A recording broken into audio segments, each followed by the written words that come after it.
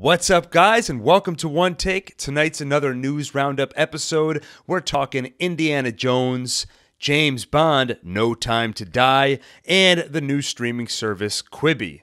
I'm Gil, and I'm talking to my brother Alon. Say hello. Yo. And before we get into it, just a quick reminder that if you're enjoying these videos, make sure to hit that like button, hit the subscribe button, and of course the bell icon to make sure you get notified when we do more videos and the next time we go live so you can join the stream and be a part of the conversation. With that, let's jump into the first news story for today. Alon, Indiana Jones, great franchise, been around for decades. Every movie in that franchise has been directed by Steven Spielberg. But just yesterday, Variety reported that Steven Spielberg has stepped down as the director. So for the first time, an Indiana Jones movie will be directed by somebody else. According to Variety, Steven Spielberg, and here's a quote from the Variety article, Spielberg will remain as a hands-on producer on Indy 5. According to a source close to the filmmaker, the decision to leave the director's chair was entirely Spielberg's, in a desire to pass along Indy's whip to a new generation to bring their perspective to the story. So you're probably wondering, who is going to take the reins? Who's going to take the whip and direct Indy 5? James Mangold is in talks to take over. You remember who that is, Alon? Logan.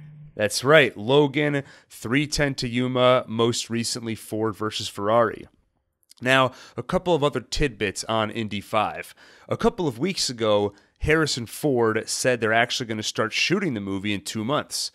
But then a few days later, he mentioned some scheduling issues and quote-unquote a few script things and said they're determined to get it right before they get it made. Originally, this movie was scheduled for release in 2019, then it was delayed to 2020, then delayed to 2021, and with this latest news, my guess is it might not even come out in 2021. Now, what else do we know about Indiana Jones 5? Not much.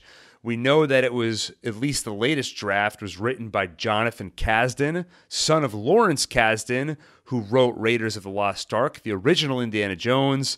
So our first question with these things, Alon, is what else has Jonathan Kasdan done? Should we have hopes that this is going to be a good movie? Jonathan Kasdan most recently co-wrote with his father, Solo, a Star Wars story. So I can see by the look on your face, how do you feel about that? Doesn't give me a good feeling. Nope. And I should also point out, George Lucas was involved in the first 4 Indiana Jones movies. He kind of co-created them with Steven Spielberg. And strangely enough, there's been virtually no mention of George Lucas in any of the articles I've read about Indy 5. I know that for all intents and purposes, George Lucas is retired. So it seems like he's not going to be involved in Indy 5. Steven Spielberg is stepping away. So it feels like this is going to be truly an Indiana Jones for the new generation and maybe some sort of a reboot, even though they haven't said that. They haven't said as much. So throwing all that out at you, Alon, how are you feeling about Indiana Jones 5? What would you want to see in Indiana Jones 5? Well, I don't really want to see them try to do what they did in the last one where Indiana Jones is this old man pulling off all these stunts. I'd like to see him in kind of like a, Sylvester Stallone in Creed type of role where maybe he's starting to become more like his own father.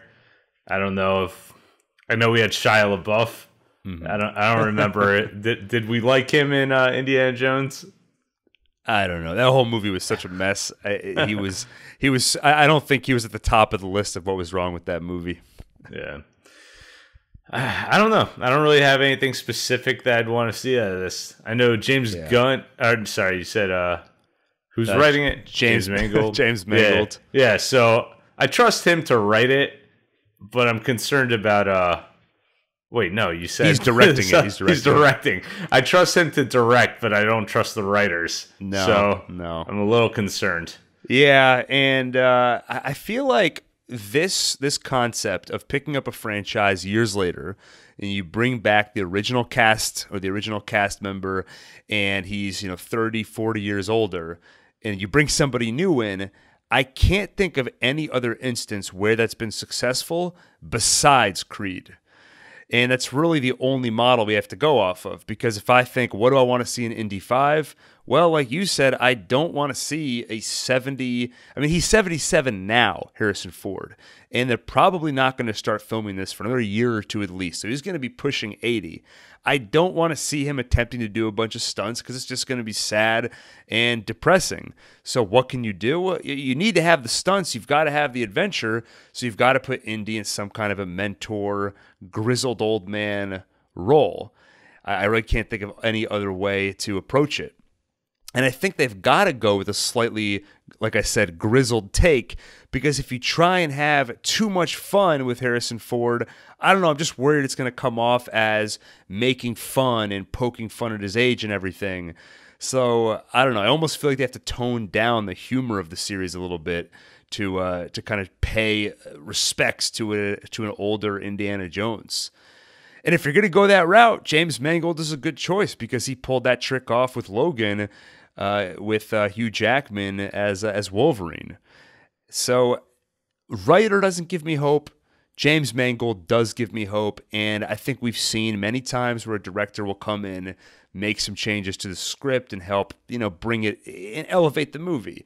So hopefully we can see that here. Any predictions, Alon? So like I said, there's been virtually no details released besides Harrison Ford's returning. Any predictions for this movie?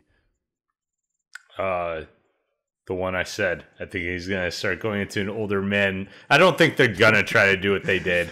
Alon's prediction is that Harrison Ford will be older in this one than he was in the last movie. Yes, but my other prediction is that he will act older as well. What do you think about this prediction?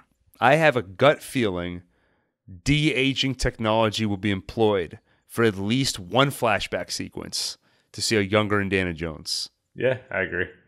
I think they will do that. I predict we've tackled aliens in the last movie. We've tackled various religious artifacts. I think in this next one, time travel. I have no basis for that, but I just thought what would be cool to see Indiana Jones tackle? Some time travel. That'd be cool. Maybe he bumps into a younger version of himself. I bet they won't do that. No. I think you're probably right. But the de-aging technology, I bet we'll see that come into play. Agreed. All right. Okay, let's talk about another aging hero, James Bond. No Time to Die is the title of the next 007 movie.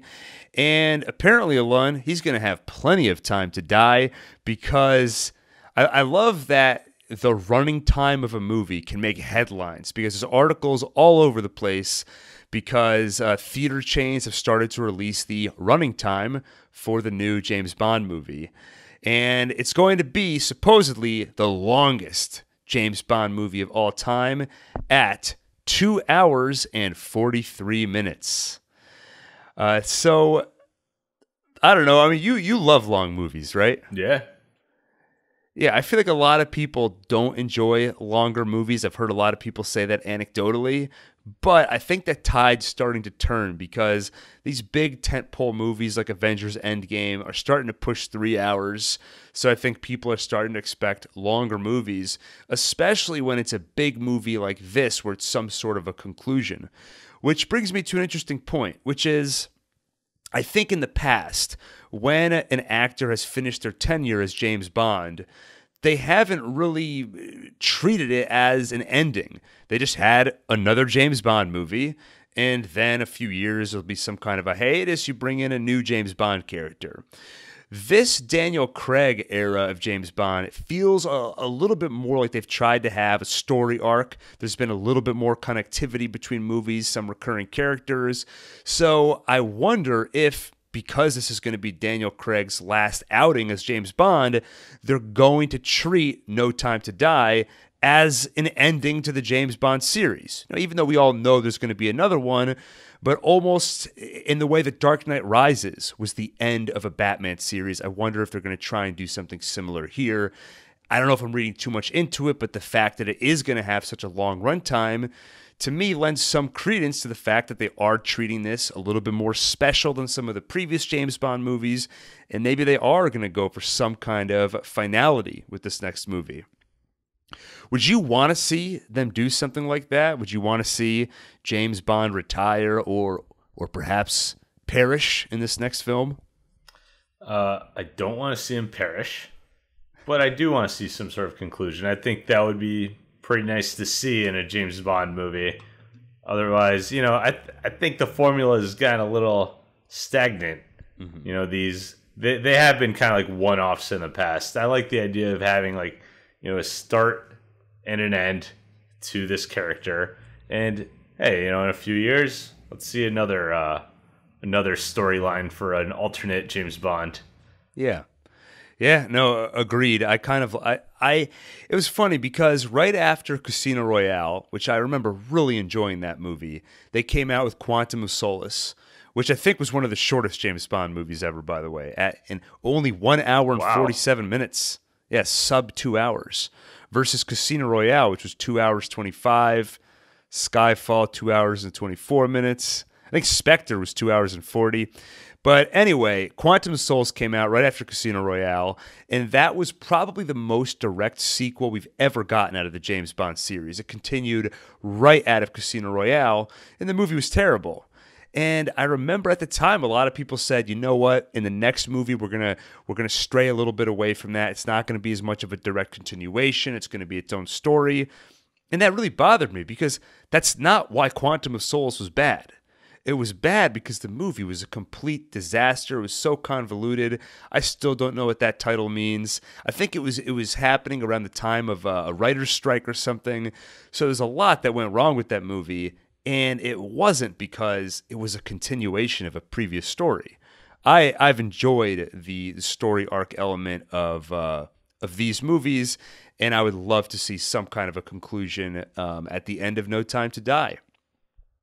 Only other comment I have on this is seeing a bunch of people run around in suits and shoot guns. Really, all it does is get me excited for Tenet coming out in November, Christopher Nolan's new movie. I don't know if you feel the same way. Just because of the suits? Well, it's a globe-trotting spy movie. I mean, to me, Tenet looks like Christopher Nolan, what James Bond would look like in Christopher Nolan's hands. Which, funny enough, by the way, Christopher Nolan has in the past expressed interest in potentially directing a James Bond movie. Yeah, that would be interesting. Well, I agree that I can't wait for Tenet, and I am very curious what he would do with a James Bond movie. Maybe we'll get to see it one day. Yeah. I have a feeling we won't, just because I think he really likes to stick to original material. Though, having said that, he directed 3 Batman movies. So I guess scratch that last comment. All right, and that brings us to our last, usually I would say last but not least, but I think in this case last, potentially also least, at least in terms of size, because we're talking about Quibi, the new streaming service that's all about small. It's all about, their tagline is quick bites, big stories. This is a new streaming service that's going to launch in April. This is unique in that it's a streaming service that's specifically designed to be viewed on mobile phones. And basically, they are spending over $1 billion to commission a bunch of original short-form work. They're looking at producing over 7,000 episodes of content from that $1 billion. And basically, they're going to have a bunch of, quote-unquote TV shows where episodes will be anywhere between 8 to 10 minutes in length. They're going to span reality shows, comedies, dramas, action, thriller, horror. So they're going all out. Not only are the shows going to have short-form episodes at 8 to 10 minutes, but they're going to support both landscape and vertical. So in the middle of watching a show, you can turn your phone, and it's not just going to, turn the screen, but filmmakers are actually giving thought to what should this look like if a viewer's watching it vertically. In fact, I think in some cases they're going to film content specifically for, if you turn your phone vertical, maybe you'll get a closer look at what a character's looking at on their phone, things like that. So the reason we're bringing this up today is they just dropped some promotional material, a 30-second trailer for Quibi that tries to explain what the service is all about and just shows a bunch of quick clips of some of these shows that are going to be on Quibi. So Alon, when you first heard about this streaming service, just the idea of doing short form content, what was your thoughts? What do you think about that? And how has this trailer changed those thoughts, if at all? Yeah, I was definitely skeptical if I'm the target market for a service like this. When I like to watch like hour-long shows. Like usually when there's a show that's half an hour, I'm disappointed. I'm like, man, I wish I had another 30 minutes of this to watch. After the trailer and seeing the list of content that's coming, I think you and I both agree we're a little skeptical of shows like The Fugitive. Like, how do they get us invested in a show like that? It's, I don't know. But I am intrigued by the horror genre here. Right. Because there are anthology series where you have like a 10 to 15 minute story, and it's enough. So I kind of feel like that it might work for that.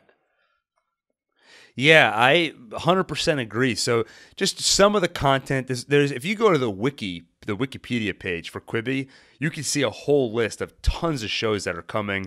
I picked out a few that looked interesting. So you have The Fugitive, starring Kiefer Sutherland, which is going to be basically a reboot either of the old TV series or of the Harrison Ford movie from the 90s. Funny enough, they're doing this Quibi series at the same time they're talking about doing an actual film remake. But anyway, so something like The Fugitive, it's really hard for me to imagine how that's going to work. Because for an ongoing thriller where it's a continuing story, it just feels like it's going to, if they're going to try and create suspense in 8-minute increments every week, I have a feeling it's just going to start to feel ridiculous. Sort of the way 24 felt ridiculous, where each episode is real time. And so every single hour of the day, Jack Bauer is getting into some ridiculous situation. So I just have a feeling the absurdity will just be turned up when you shorten that time span to 8 to 10 minute increments. But then you have a show like Spielberg's After Dark. This is a horror anthology show. And you know what? There's great short films out there. You can definitely create a sense of horror in 10 minutes. So I think for an anthology series, this could work perfectly. But 10-minute increments sounds a little bit gimmicky. The whole landscape vertical sounds a little gimmicky. So speaking of gimmicks, and I love this, for Spielberg's After Dark, this series can only be viewed at night. Aren't there certain countries where it's light all the time? Yeah. Like Denmark or something? I don't know about that. Oh, delete that. No, I'm just kidding. So I guess those folks will never be able to watch this show. Huh. Too bad. Then you've got How to Lose a Guy in 10 Days. So I think that's based off of a movie, right? You've got Reno 911 making a return. Punk'd is coming back. And Untitled Justin Timberlake Project. Oh, and you're a huge fan of Untitled Justin Timberlake Project, right? Sure. I think that Punk'd and Reno 911, I think you were saying like comedies could probably work in this format. I don't know how interested I am personally, but I could see them work. Right. Yeah, you hate laughing. Yeah. I could see this working for comedies, anthology series. I struggle to see how you make this work with a straight up drama, an action, or a thriller. But at the end of the day, my first reaction, like I said, is this just sounds gimmicky and lame. I think part of that's because when I hear short form series online, I think webisodes, which have always been, pretty trashy. Like you think about for Walking Dead, they did these 5-minute episodes online. You just think garbage like that. But at the end of the day, they're bringing a lot of talented people in. They're bringing Steven Spielberg in. So you know that if you're going to make 7,000 episodes of content, something is going to stick. There's going to be good stuff on here. But, what's the ratio going to be? Is it going to be 80% good, 20% bad? We'll see. Did Spielberg quit Indiana Jones for this? I know. That's what I was wondering. He probably thought that he was going to work on The Fugitive and work with Harrison Ford. And he got there and found out it's not the case. He was like, God damn it. He's working on Punk'd. So the trailer that came out today, did that do anything to change your opinion, get you excited? No. Yeah, I hated the trailer. I absolutely hated it. It just felt like my worst fears of this service come to light. Just a bunch of people dancing around, making stupid faces. It felt like the kind of commercial you would see if you were watching Disney in the middle of the day, and it's geared towards like six-year-olds or something. I feel like there's two types of people these days. Ones that like quick, short content. Other people that want to sit down and watch long content. I feel like there's no one like in the middle. Yeah, exactly. You know? So what we needed, so I got Quibi coming out. We need like Long B. That's 10-hour episodes. Yeah. Yeah, so, I mean, I didn't care for the trailer, but I also don't think the trailer was really a proper representation of a lot of the content that's going to be on there. It was just a 30-second quick over-the-top, hey, pay attention to us, we're Quibi, we're coming soon, so get ready. But we'll keep an eye on this one. We'll see in April if any of this stuff is actually worth watching. And don't worry, folks, we will watch it so you don't have to, and then we'll tell you if it's worth subscribing. Speaking of subscribing, I think that wraps it up for tonight. So if you enjoyed this video, once again, make sure to hit that like button, subscribe to this channel, and hit the bell icon so you get notified the next time we go live. And if you're listening to this as a podcast, hit that link in the show notes to get over to the YouTube channel. So when you have the time, you can watch these videos and see my beautiful face. And while you're at it, make sure to go to ShurCast.com and check out our many other offerings. We've got Gillville if you want to laugh. Gillville Campfire if you want some chills and thrills. Bone-tingling tales of terror roughly every couple of weeks. You've got SaulCast where we talk in detail about every episode of Better Call Saul. We've got Blood Moon where we talk about the upcoming Game of Thrones prequel, which apparently will not be called Blood Moon. You've got the OneTake podcast, of course, where all of this gets posted as audio, plus other content, which is exclusive to audio. And finally, you have one of my favorites, Gil Reads Comics, where even if you're not a comic book fan, we will explain comics to you in detail. We have fun with it, and we just have a good time talking about comics. And that's another one that we try to broadcast live every weekend here on the OneTake YouTube channel as well. So many ways to enjoy our content, and we hope you'll do just that. So, thanks for watching, and we'll see you on the next OneTake.